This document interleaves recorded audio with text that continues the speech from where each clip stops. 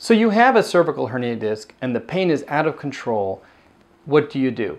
It's a big problem for people dealing with the pain sometimes. And that may be a good time for you to see someone called a pain management physician. You're going to need help with medications, and some of these medications are addictive, some of them are dangerous, some of them have a lot of side effects. And if you can, in your community, if you have a pain management specialist, it's good to see that person. Pain management specialists are MDs, and they deal with people in pain. There's all types of medications to be given, and that may be one avenue you want to take. Most importantly, you have to realize, and I'm sure you do, that being in pain makes you miserable, and makes you miserable to be around. So you're under stress, but your family's under stress too.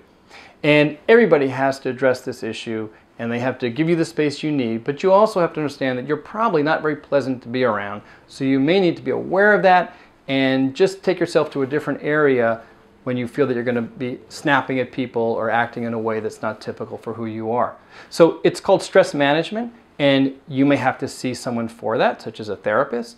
You may have to try some relaxation techniques.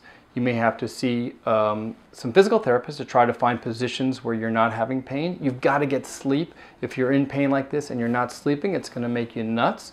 So you've got to work towards getting a good night's sleep. And that usually doesn't come from taking sleeping pills. You've got to do something to control the pain.